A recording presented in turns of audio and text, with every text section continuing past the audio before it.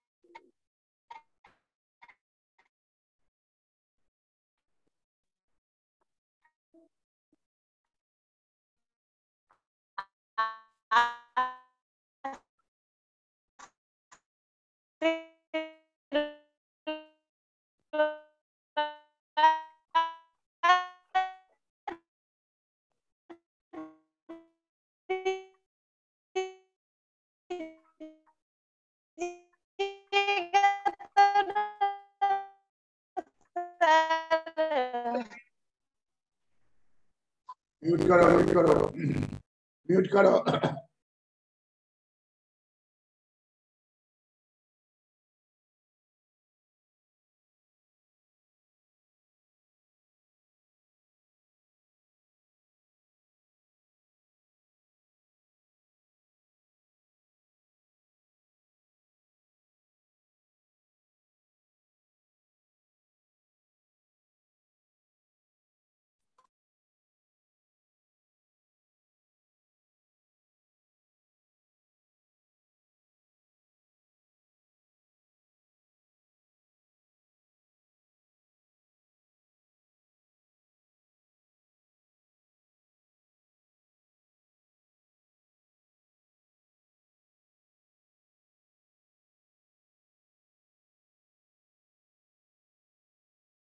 Gunnar Myrdal नाम है।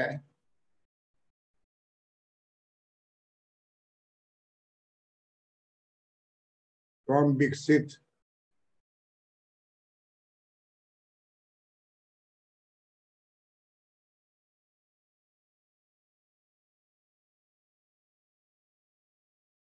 कौन विकसित देश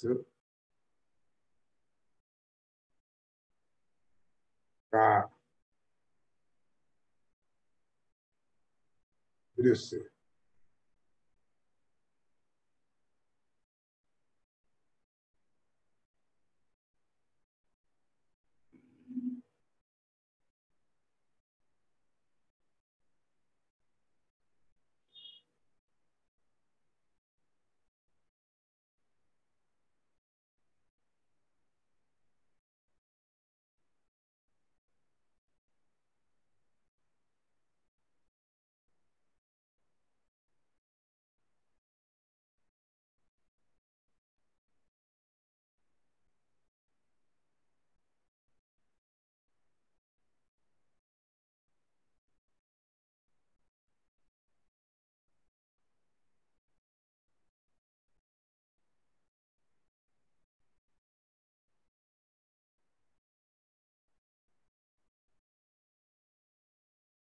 कौन विकसित देशों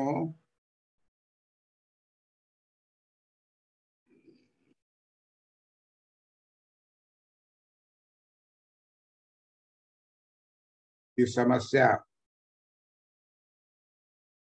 समस्याओं को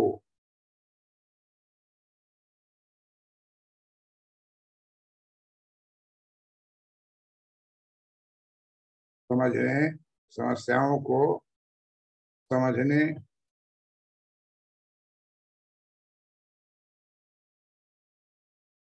तथा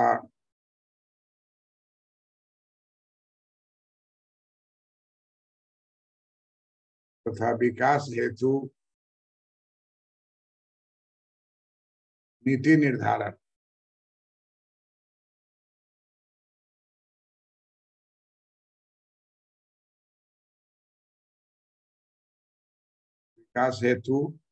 नीति निर्धारण में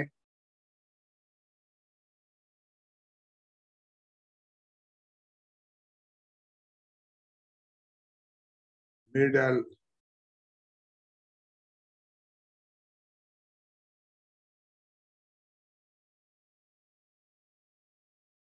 इन देशों की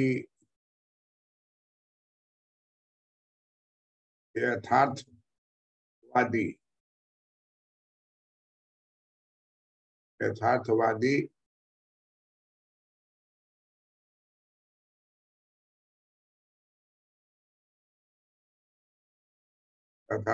संकल्पना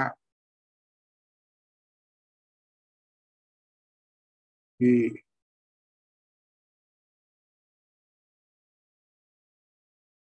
आवश्यकता को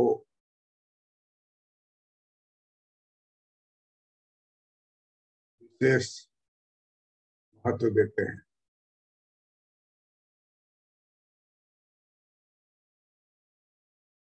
विशेष महत्व देते हैं।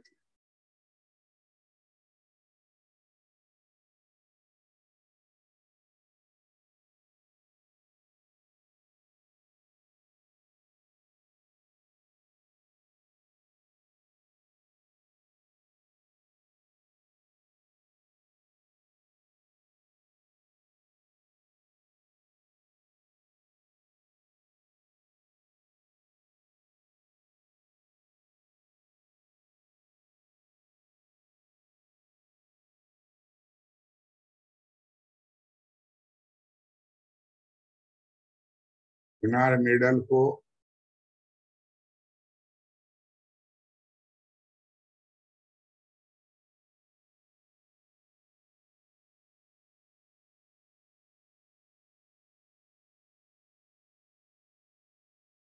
नोबेल पुरस्कार से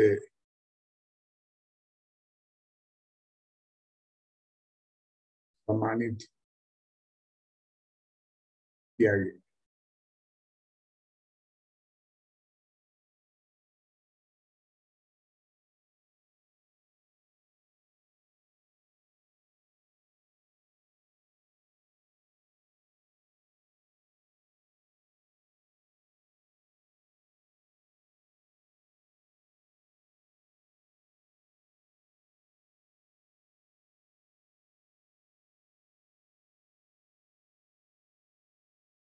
सर्कुलर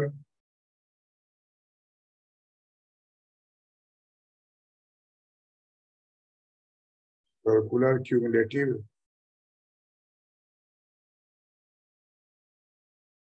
कॉजेशन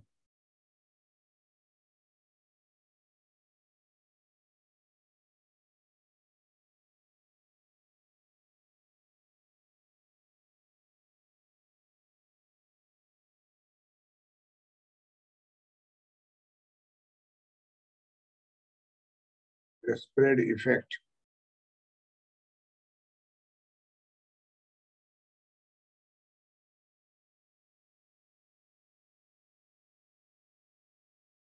backwash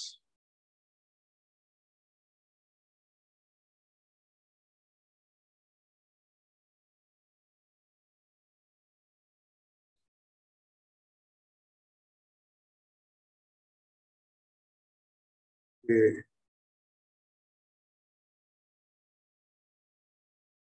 विचारों को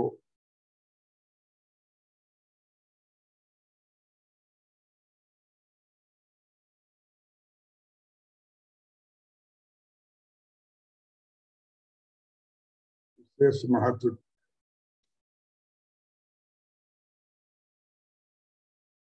महत्व मिडल का 3 गो विचार था। Circular cumulative causation, spread effect, बैकवाश effect. Sir इसका अर्थ क्या है? नाम पहले याद करो ना, अर्थ ऑटोमेटिक हो जाए।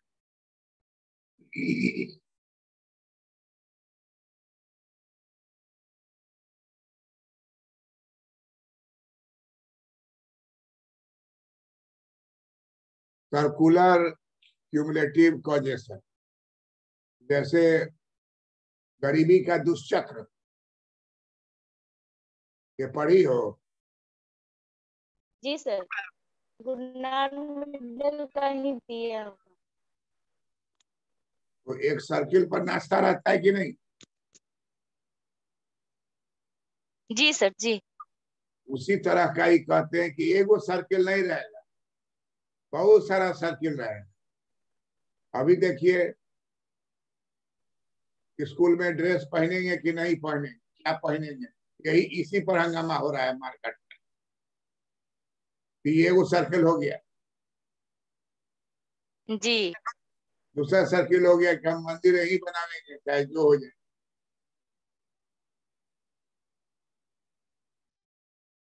तीसरा हो गया कि बड़ा बड़ा फैक्ट्री बैठाना है तो किसान का खेत रहेगा कि जाएगा? जाएगा। जाएगा। फैक्ट्री में उसको कोई मैनेजर का पोस्ट मिलेगा? जमीन एक बार खरीद नहीं। लिया गया उसको। जबकि कंपनी का शेयर आप खरीदते हैं तो कंपनी लाभ कमाएगा तब तो लाभ मिलेगा, हानि होगा तो हानि होगा। तो होना यही चाहिए कि जमीन आप ले रहे हैं तो कुछ पैसा दीजिए, लेकिन शेयर के रूप में समझिए।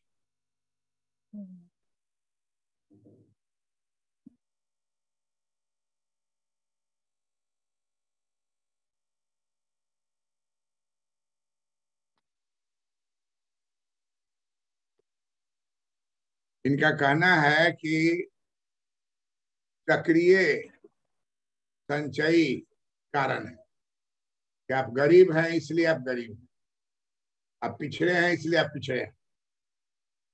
पिछड़ापन आपको छोड़ेगा नहीं, शुरू में भी पिछड़ा रहिएगा, अंत में पिछड़ा रहेगा। तो क्या कहा जाएगा? चक्रीय संचयी कारण।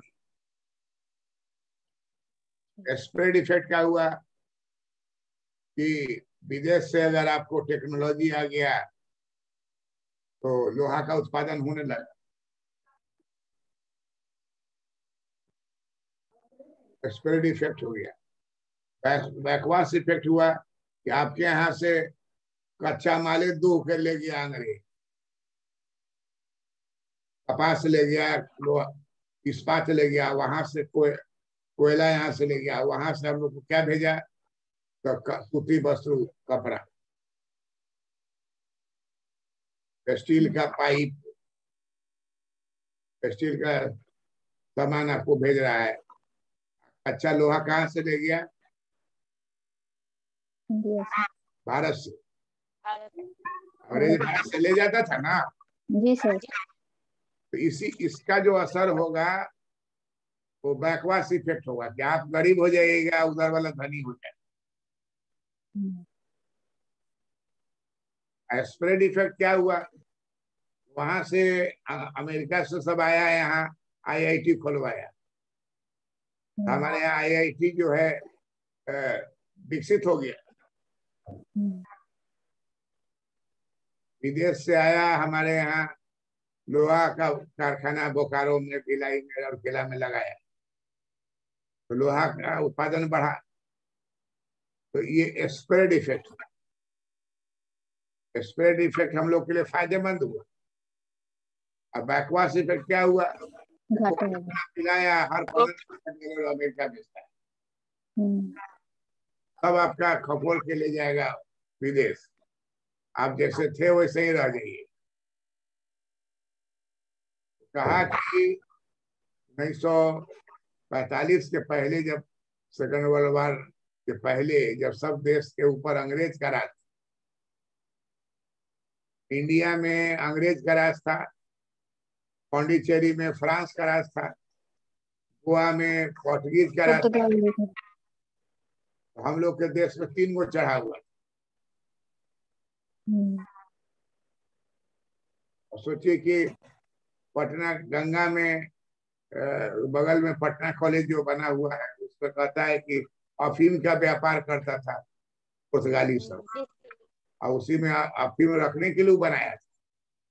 बाद में चला गया तो कॉलेज हो गया। अभी भी उसमें बैठिएगा तो आपको नींद आ जाएगी। असर है, पुराना रखा हुआ था उसमें।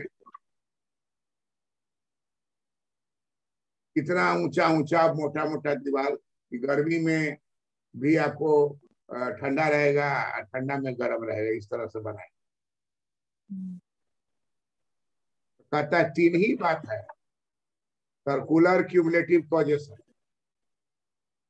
चक्रीय संचयी कारण, दूसरा प्रसार प्रभाव, तीसरा बैकवाश प्रभाव। बैकवाश में उल्टा हमारे देश से चला जाएगा संपत्ति बाहर।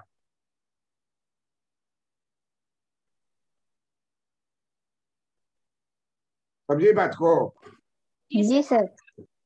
इसी बात को लिखना है।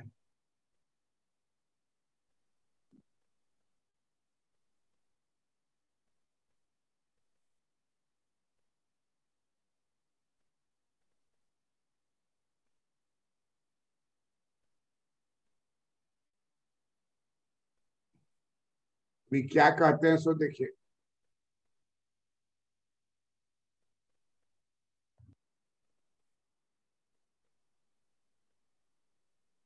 मिडल का कहना है नंबर 1,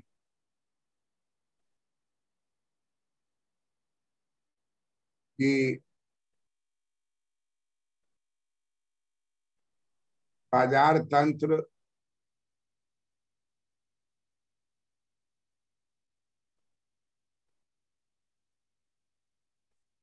स्वतंत्र रहे,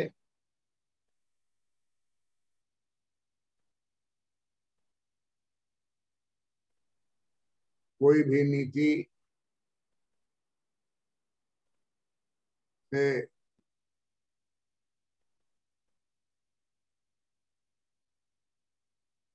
कोई भी नीति से हस्तक्षेप नहीं किया जाए।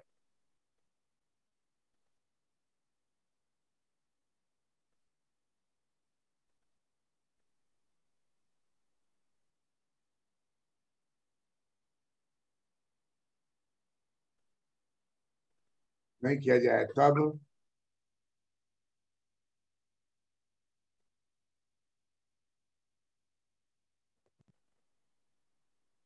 विकासशील देशों में औद्योगिक उत्पादन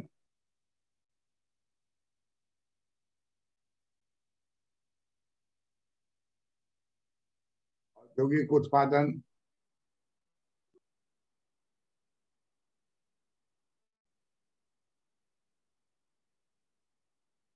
वाणिज्य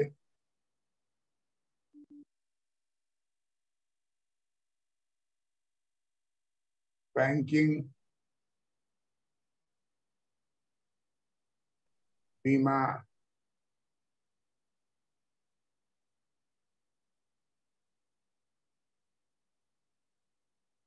जहाजरानी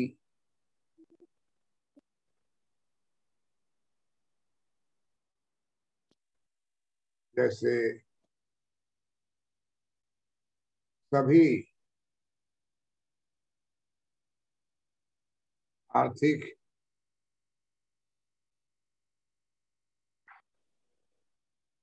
आर्थिक क्रियाओं में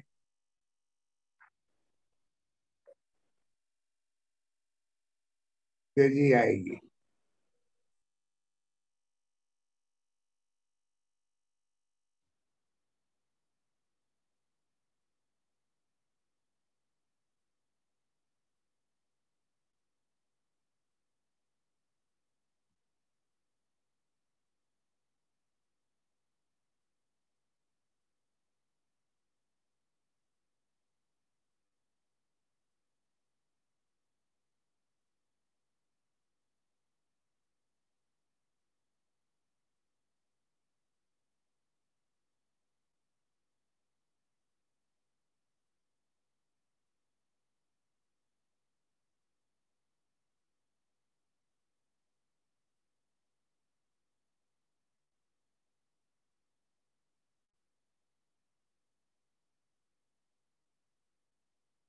विज्ञान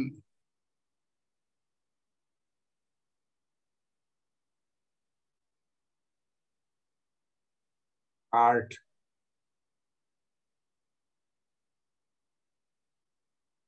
साहित्य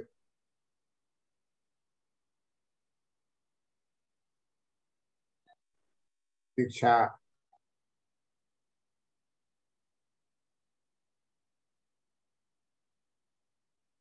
आदि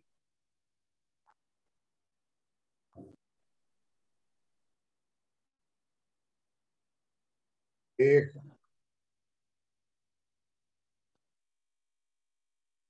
लोकेलिटी तथा रीजन्स, एक लोकेलिटीज तथा रीजन्स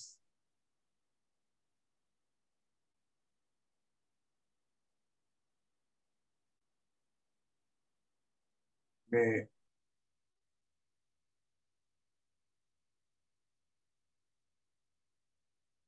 विकसित होंगे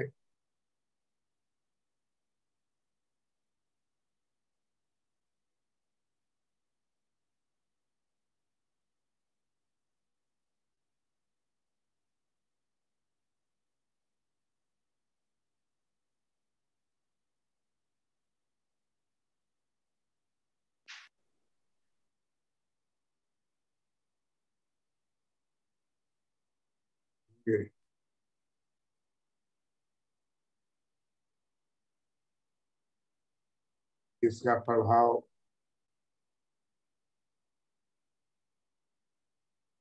दूसरे देशों पर पड़ेगा।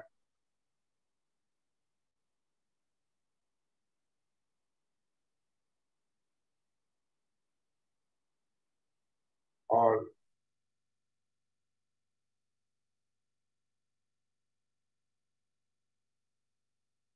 पहला पॉइंट में क्या नाम दी है अंग्रेजी में? Circular cumulative question.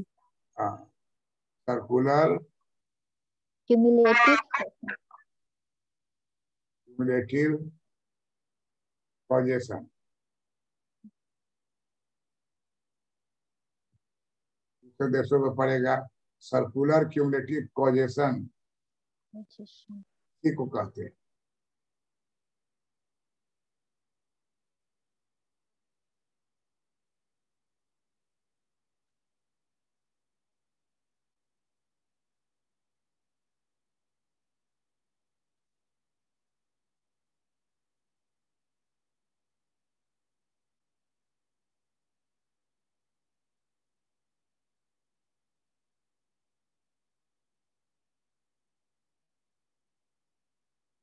आरंभ में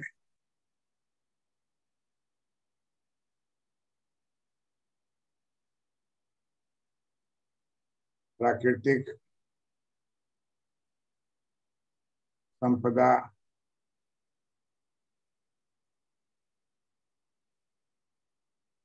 मानव निर्मित वस्तुएं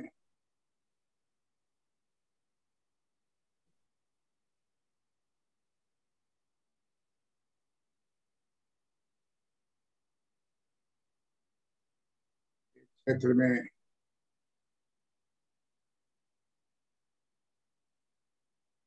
विकसित होगा,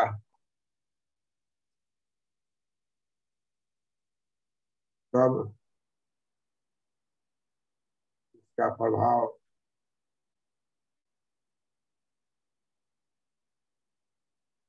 दूसरे क्षेत्रों पर।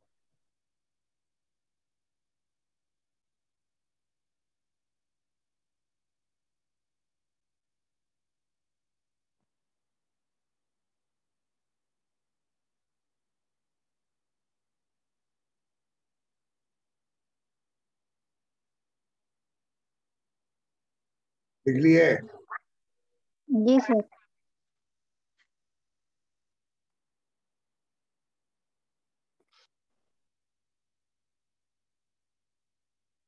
मिडल का कहना है कि internal and external, internal and external economies प्राप्त होंगी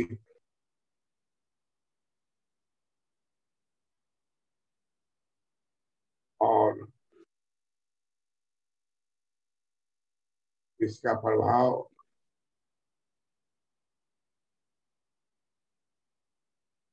देश के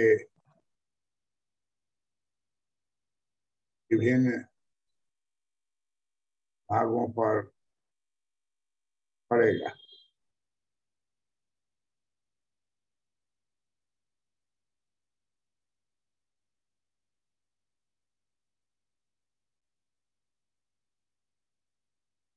जनसंख्या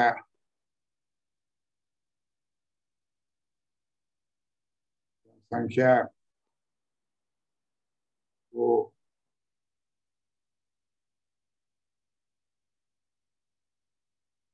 ट्रेनिंग देने पर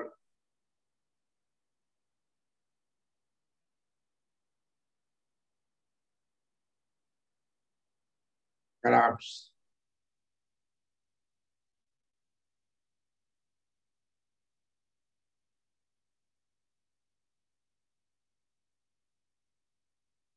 इजी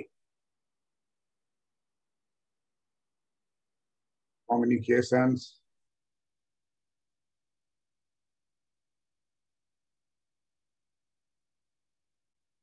से ग्रोथ में तेजी है।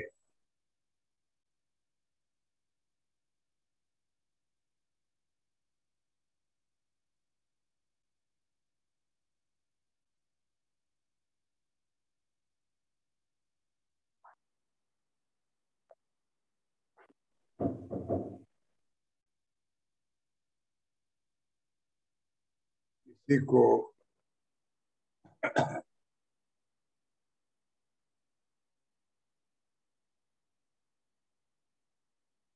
सक्रिय प्रभाव, क्या अंग्रेजी में लाइन है? चक्रीय cumulative cumulative causation,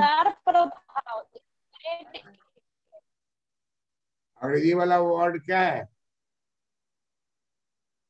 circular cumulative causation, हाँ, circular cumulative, circular cumulative causation, है, causation, सर्कुलर क्यूमुलेटिव caution, नहीं है, बुझा सुना जाए। जी नहीं, causation, causation sir, causation causation causation, causation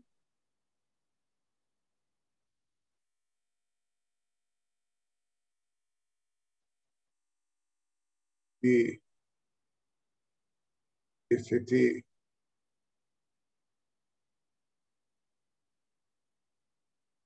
होती है।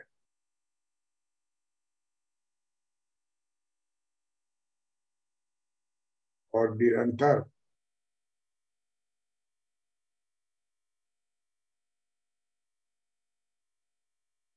कम विकसित देश को प्रभावित करती है।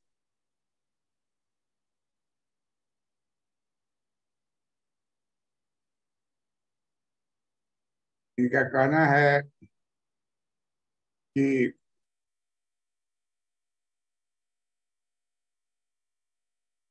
प्रभाव जो है दो तरह का हो। प्रभाव जो है आपको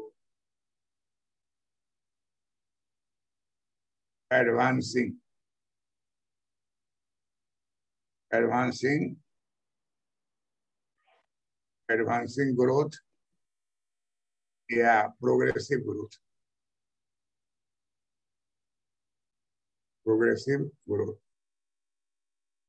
ये होगा, और नहीं तो हो जाएगा डिप्रेस्ड। हम लोग के यहाँ डिप्रेस्ड हो गया था अंग्रेजी व्याख्यान से, डिप्रेस्ड डिप्रेस्ड रीजन में बदल जाएगा, या दूसरा नाम बोल सकते हो लैगिंग, पिछड़ना, लैगिंग रीजन। कहा कि इसका नाम जो है, इसका नाम उन्होंने दिया जिससे फायदा हो रहा है, यहाँ से लीची विदेश जा रहा है, हमको डॉलर आ रहा है।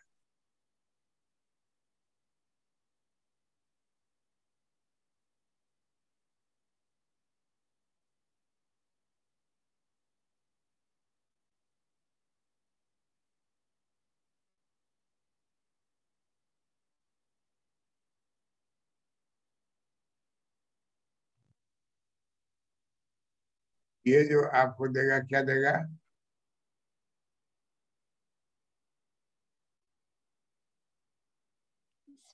Spread effect. भारत में पार्लियामेंट हाउस, राष्ट्रपति भवन, ये सब कौन बनाया है? सब अंग्रेज लोग बनाए। ये स्प्रेड इफेक्ट हुआ। रेलगाड़ी कौन बनाया है? लॉर्ड डलहौजी। हैं? लॉर्ड डलहौजी। क्या बोलो, साफ से बोलो। ब्रिटेन वाले बनवाए हैं सर।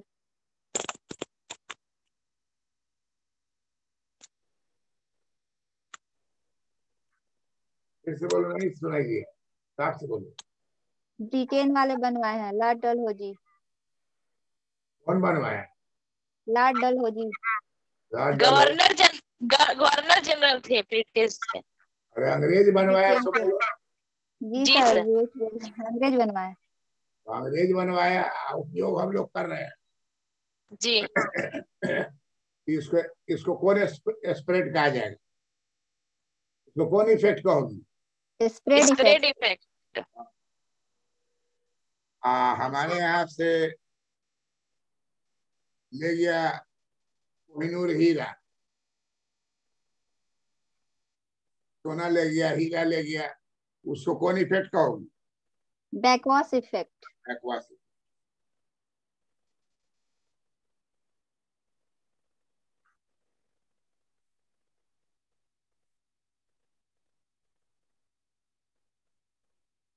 तो इनका यही कंक्लूजन है कि स्प्रेड इफेक्ट जो होता है उससे प्रोग्रेस होगा, और बैकवास इफेक्ट जो होगा उससे ग्रोथ डिस्करेज, ग्रोथ प्रोत्साहित नहीं होगा। जितना भी कोका कोला वाला यहाँ से बेच के चला जाए, उससे हम लोग को कोई विकास होने वाला नहीं है। लेकिन उसके जगह पर आकर के एयरपोर्ट बनाने के लिए आ जाता है, तो एयरपोर्ट बना देगा।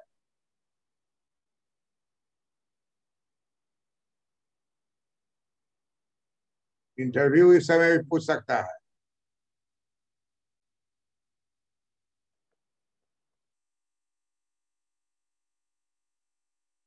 तो स्प्रेड इफेक्ट,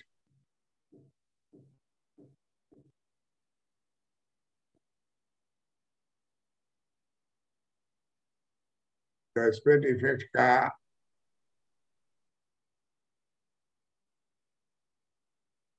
अर्थव्यवस्था पर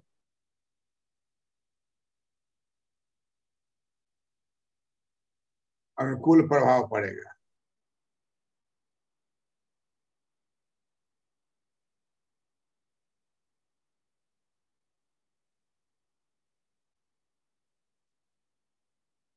इससे प्रोग्रेसिव प्रोग्रेसिव रीजन का जन्म होगा।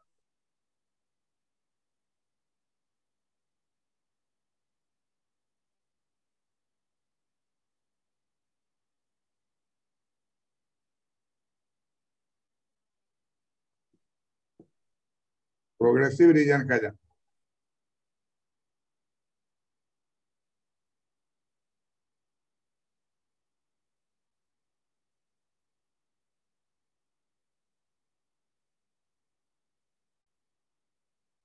देश से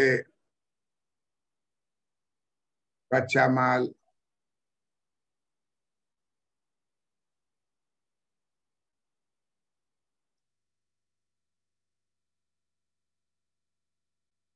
कृषि उत्पाद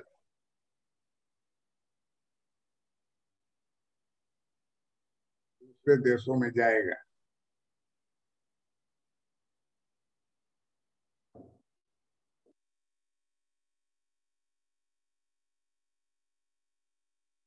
इससे देश में प्रगति होगी।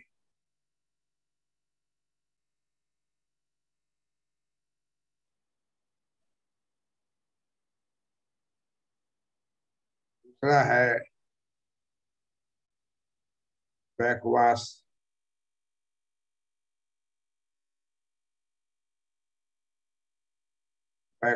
इफेक्ट।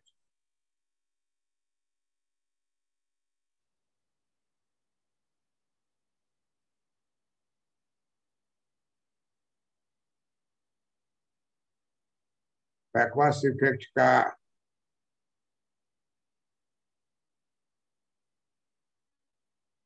अर्थव्यवस्था पर प्रतिकूल प्रभाव पड़ता है।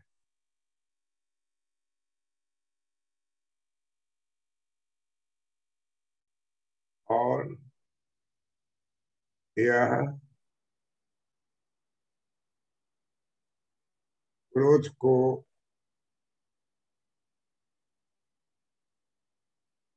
हतोत्साहित करता है।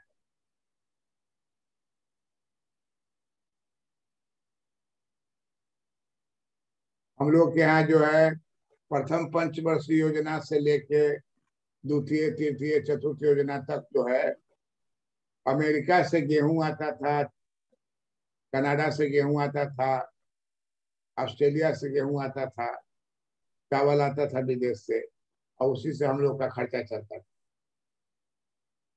लेकिन लाल बहादुर शास्त्री 1966 में कहे कि नहीं, हरित क्रांति लाओ, और वहां से गेहूं नहीं लाके गेहूं का बीज लाओ हरित क्रांति वाला, और उसको देश में लगाओ।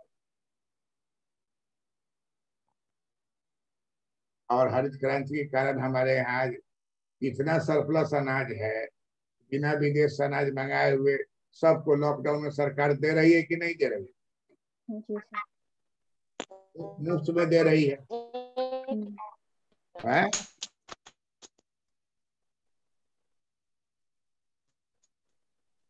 बैकवाश इफेक्ट जो है वो ग्रोथ को हतोत्साहित करता है। जी सर।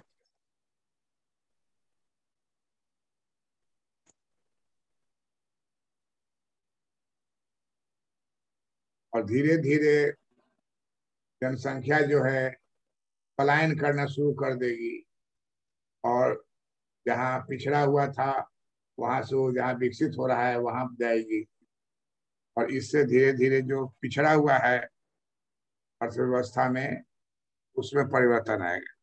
और वही कहते हैं कि एक बार मूवमेंट जब स्टार्ट हो गया तो ये क्यूमुलेटिव मूवमेंट होगा।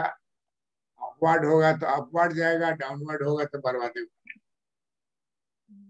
एक बार शराब पीना अफीम खाना शुरू कर देगा और नहीं रोका गया तो धीरे धीरे वो अंत में मकाने को पी जाएगा शराब। घर का जितना गहना जेवर है सबको किसी में बदल देगा वो शराब में शराब। बेच के पी जाएगा। यही कहता है गुनार मेडल कि ये जो है मूवमेंट ये क्यूमुलेटिव मूवमेंट होगा।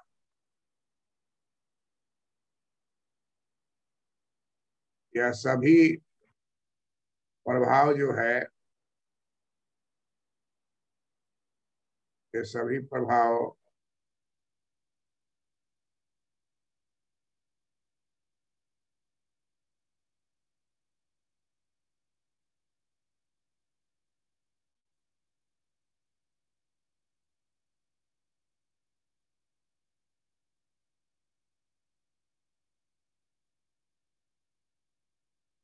सभी प्रभाव क्यूमुलेटिव मूवमेंट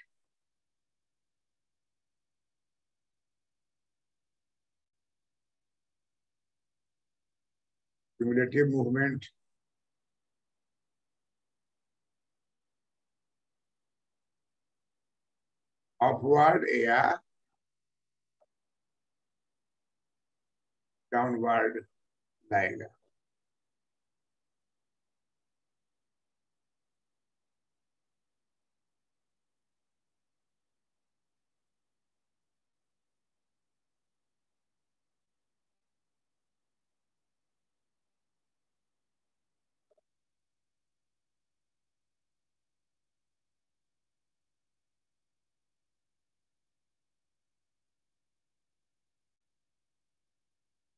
इसी कारण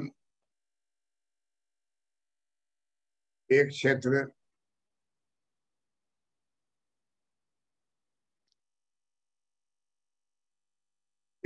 विकसित रहता है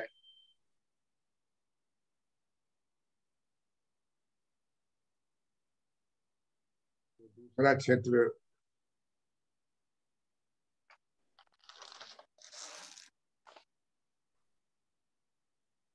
और भी विकसित रहता है और विकसित रहे।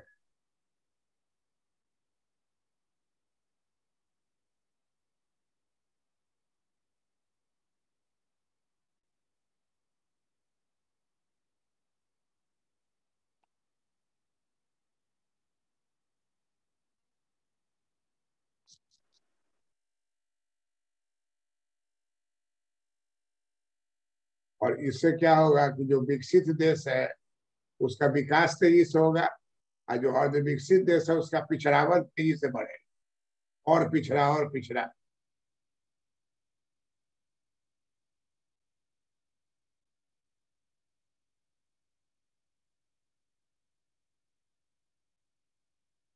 मिडल का मानना है कि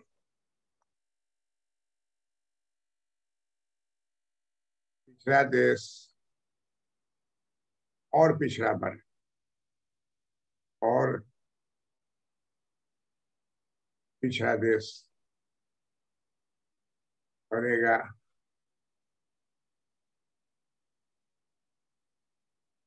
जबकि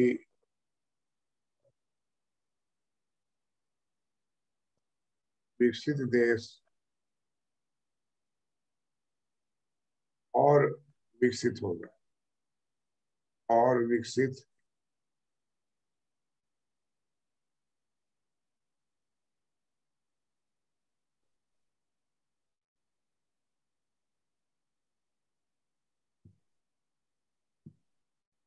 कोरोना जो है सबके साथ एक भाव से है, चाहे धनवान देश हो चाहे गरीब देश हो, सब जगह घुस रहा है। उसका जो है स्प्रेड इफेक्ट जो है और बैकवर्ड इफेक्ट से संबंधित नहीं है, वो सब जगह इक्वली इफेक्ट कर रहा है।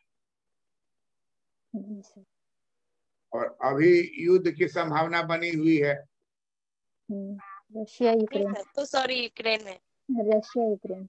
और जब युद्ध चलेगा तो कौन उसके पक्ष में है और कौन विपक्ष में है, और सब में आज युद्ध होने लगे, सब जगह का सैनिक जाने लगेगा। भारत तटस्थ रहा।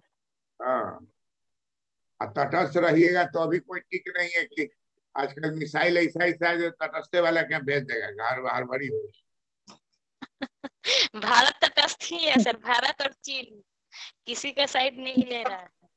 हाँ, कोरोना जो है कोई तटस्थ नहीं है, सब जगह हर देश जी छोटा देश भारत सब जगह है।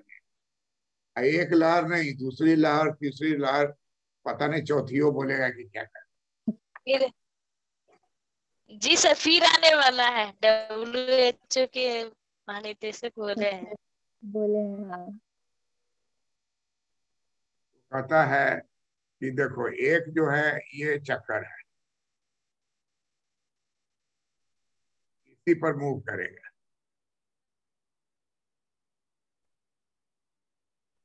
तो ये आपको क्यूमुलेटिव कॉजेशन, क्यूमुलेटिव कॉजेशन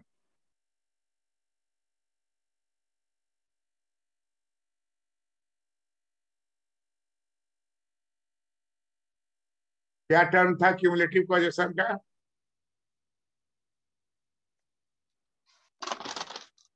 पूरा टर्म क्या था? Circular cumulative causation. Circular cumulative causation. पूरा इंटरनेट एकदम सर्कुलर क्यूमुलेटिव सर्कुलर था सर आगे। सर्कुलर था सर। जी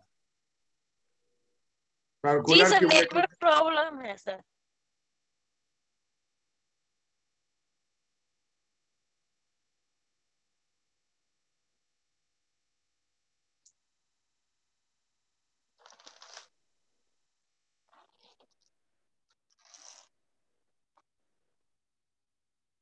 circular cumulative causation.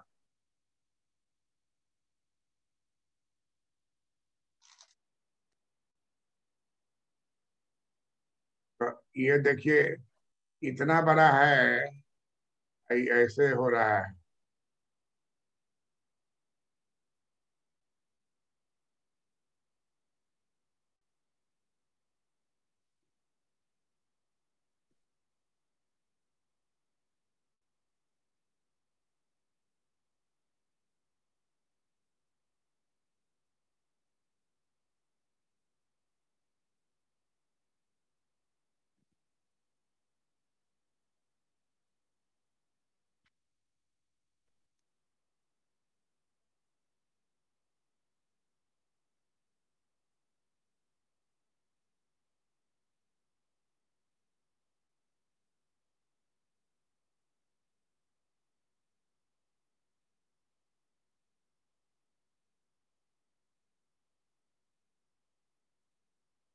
Virtuous cycle.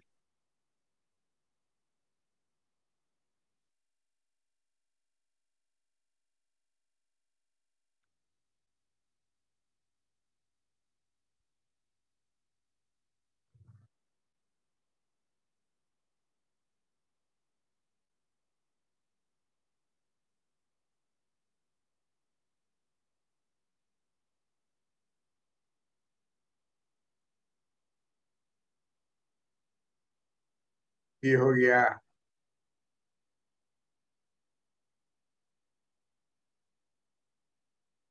Wishes cycle. Wishes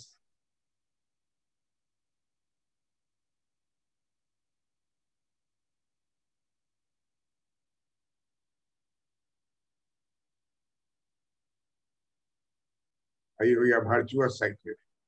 wishes cycle जो है ये है।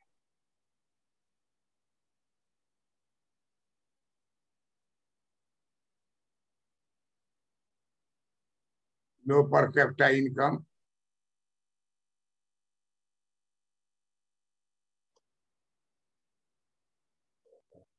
नो कंजम्पशन,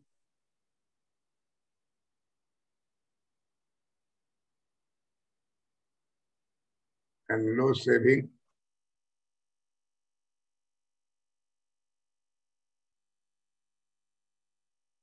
नो इन्वेस्टमेंट,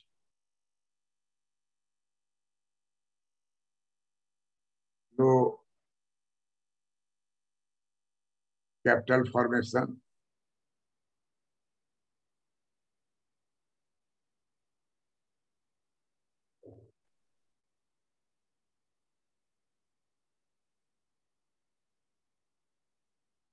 और ये जो है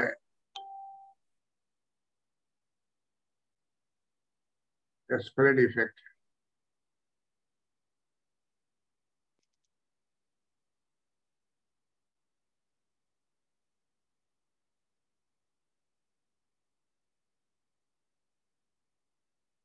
यही जो है आपको बैकवास इफेक्ट।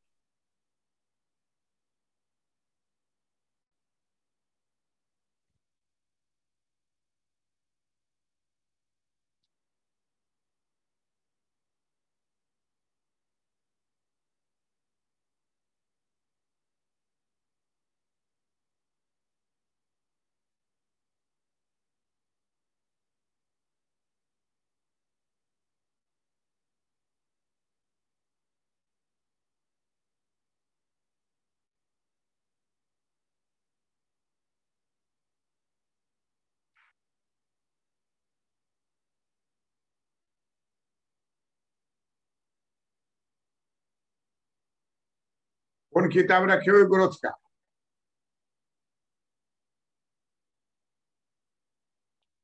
ग्रोथ का बुक नहीं सर। झिंगन का ग्रोथ का किताब ले लो। जी सर। जी सर, झिंगन का है मेरे पास।